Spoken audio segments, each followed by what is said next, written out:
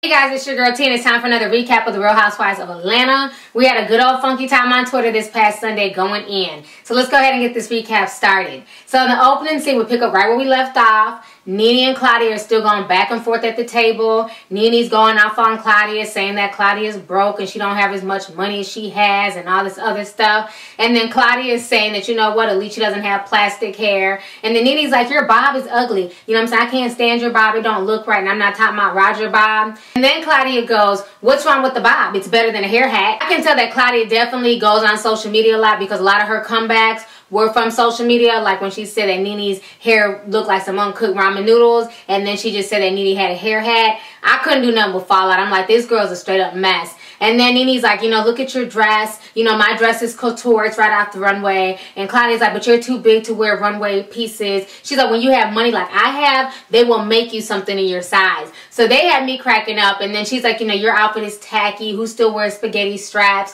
And Claudia's like, well, you look like you had too much spaghetti. So they're just, you know, they're just being super childish now. It's a bit much. Finally, Claudia and Team Pretty, they decide to just walk away and leave the entire conversation and the entire dinner. So they end up walking off to themselves. Moving on to the next scene. So in the next scene, you have Nene, Phaedra, and Candy and Portia. They're all talking about everything that went down.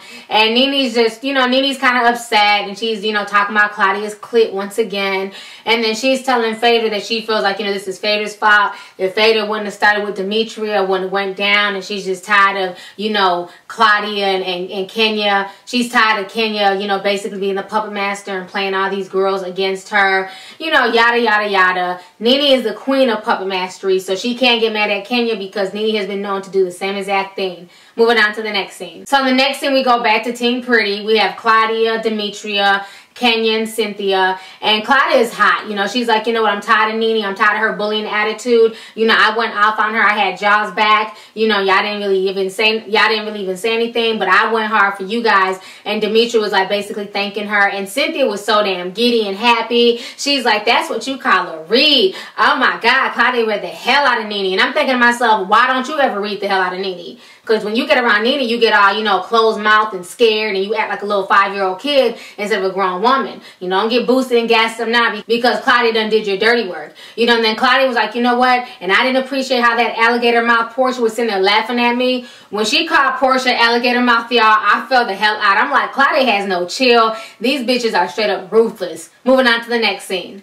So it's the next day, and they're all sitting around eating breakfast, and it's Nene, Portia, and Phaedra. And Nene's saying that she feels really bad about what went down the night before, that usually she doesn't go off like that, and usually she knows how to keep her attitude in check, but that Claudia basically drugged Nene out of her. And then Phaedra proceeds to tell everybody that, you know, she couldn't sleep last night because she was on the phone till 4 o'clock in the morning. So now Candy, Portia, and Nene are looking at her like, bitch, who was you talking to till 4 o'clock in the morning? Your man is on his way to jail. You know, but she refuses to say who she was talking to. But, you know, everybody's giving her the side eye, like, what's really going on? And then Nene says in her confessional that, you know what? Go on ahead, do your thing. It don't make no sense to hold your coochie down for the next 8 years because Apollo's ass is about to go do some time. She might as well go on ahead, do her, start dating, start having sex, and, you know, living her life, which I do agree with. I don't think that she should put her life on hold for Apollo because y'all know damn well he would not put his life on hold for Phaedra. Moving on to the next scene. So in the next scene, we have Team Pretty, and they're all at the pool.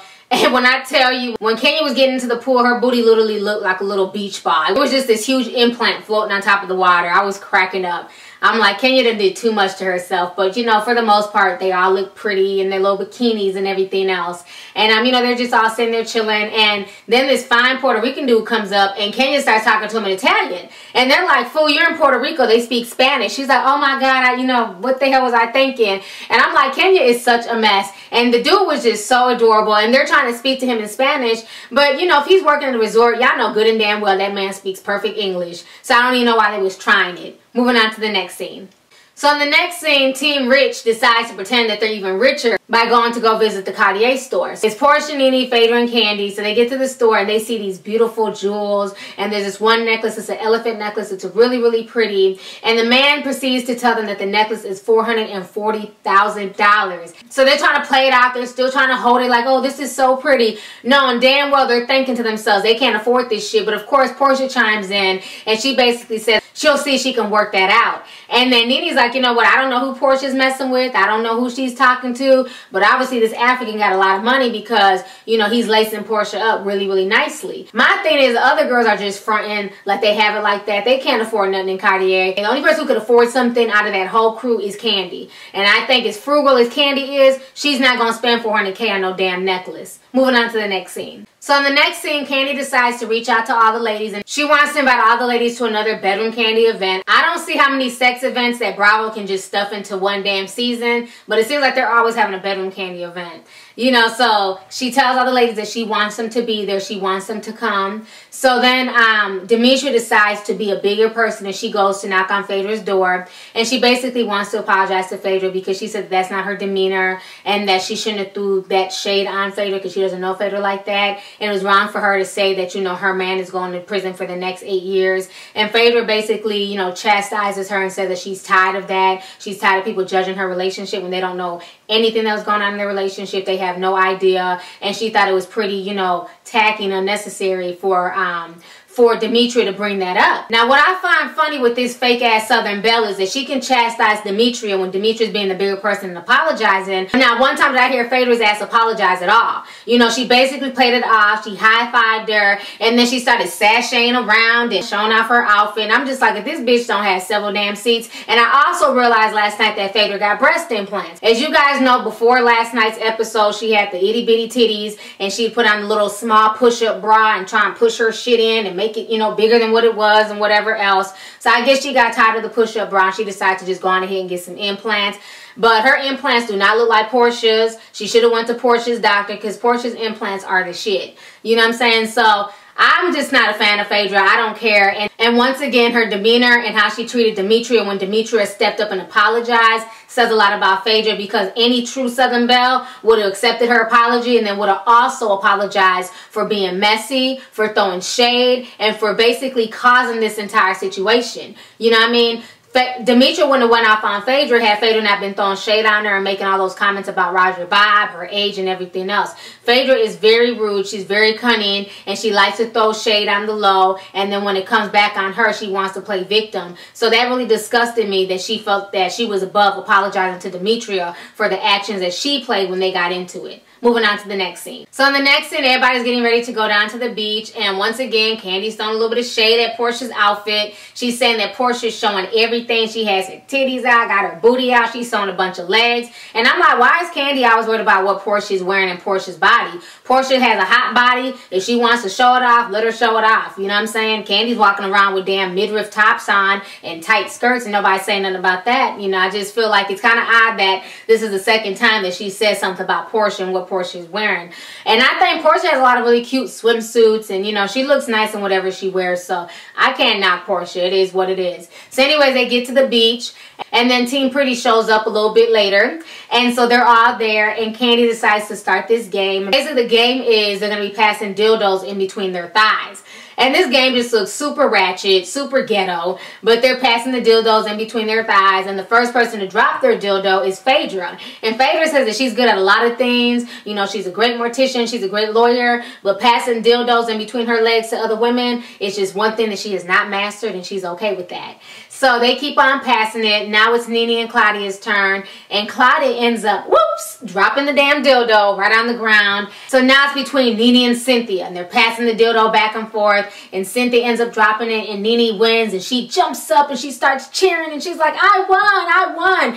I mean, you would have thought this bitch won the Publishers Clearinghouse away. She was so excited. I thought somebody was going to bring in a $10,000 check. You're the queen of being able to keep a dildo in between your legs. That's not nothing to brag about, nor is it a prize to be won. So I was just cracking up at that whole scene. That whole situation was just a mess. And the next day they're back on the beach, and it's Portia, Nene, and Phaedra, and Candy. And they start singing about Jesus. And I'm like, these women are so extra. So the night before, y'all was getting drunk and passing dildos in between y'all's thighs, and now y'all want to start singing church hymns. I'm going to need these Real Housewives ladies to get it back on track. These women are a straight up mess. Moving on to the next scene. Last and final scene, and these women are on the bus. They're going to go see Demetria perform. Demetria has been working hard and practicing, so she wants the women to be there. So everybody's there, and I've noticed that within the past two scenes, Nene has been wearing a hat. So I'm like, I don't know if she's, you know, feeling self-conscious about, you know, her lack of edges or her blonde, you know, plastic wig that's, you know, attached to her head that Claudia went in on her. It's fun that she's now wearing a bunch of hats. So she has on her little white hat and her little outfit, and everybody's dressed really, really nice. And Nene decides to apologize to Claudia. She says that she doesn't want to take away from Claudia's achievements or anything. And, you know, she was like, she just wants everything to be water under the bridge and that she shouldn't have went there. But Claudia is not willing to let it go so easily. You know, Claudia's like, you know what, it's not cool. You try to put me out there like my accomplishments that meant nothing. You called me a whore. I'm not a whore. You know, you said my clit left my body. You said a lot of really, really disparaging things, and it's not okay. And everybody's looking at Claudia like, bitch, do you know that Nene don't apologize to nobody? You better take this damn apology and run. But Claudia doesn't want that apology that easy. She wants it to be a sincere apology, and I don't blame her for that.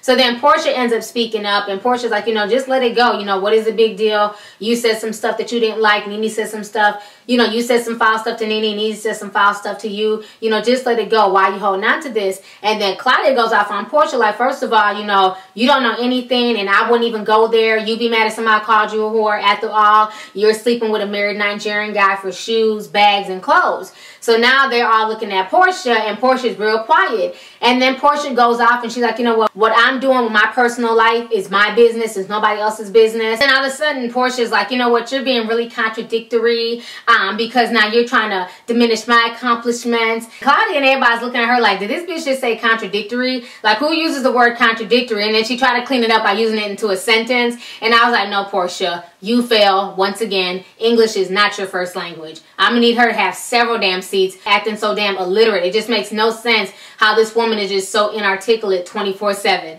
And to me, I felt like Kenya and Claudia were throwing a lot of shade on Portia. And I also found it funny that a lot of folks on social media had a lot to say about Portia, you know, sleeping with a man for bags. And like I said on Twitter, a lot of y'all, a lot of these females who are trying to go in on Portia are also sleeping around with anything that moves, all types of hood boogers. The only thing they're getting out that relationship is Molly's, Jordans, and blunts. So at least she's getting bags, shoes, and cars. So I'm not mad at Portia. If he wants to trick off his money on her and get her a Rolls Royce and get her $80,000 bags, that's his money. He has the right to trick it off however he wants to. Now, does she have the right to be sleeping with a married man? No, she doesn't. But in this world that we live in, it seems like hoes stay winning. Moving on to the next scene. So now in the last and final scene, they realize that they're running late. So now they're trying to, you know, speed walk into the building so they can catch Demetria's performance. So they all get there. And Demetria gets on stage. And she has on like this little cute see-through black outfit.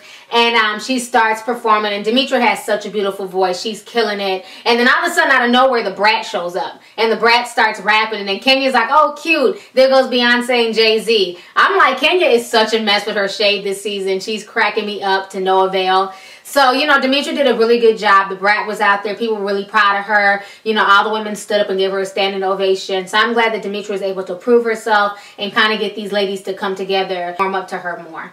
So anyways, that was my recap for this week's episode of The Real Housewives of Atlanta. Let me know what your favorite scene was. What did you think about how Demetria stepped up as a woman, apologized to Phaedra for her mistakes, but then how Phaedra kind of played her and played it off and didn't apologize to her? And then do you feel like Claudia was wrong to not let it go when her and Nene were going back and forth? So let's go ahead and get the discussion popping. And once again, if you're not following me, I am at LovelyT on Twitter, and I'm LovelyT2002 on Instagram. See you guys next week. Deuces.